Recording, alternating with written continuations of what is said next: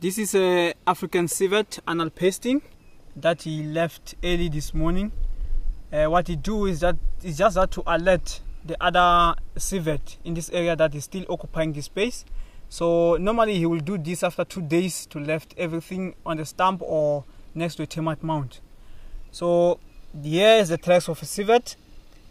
The hind foot will land on top of the front one in most cases, and they have got 2 lobes at the back, just like dogs, and also claw marks on the ground of the 2 outer toes.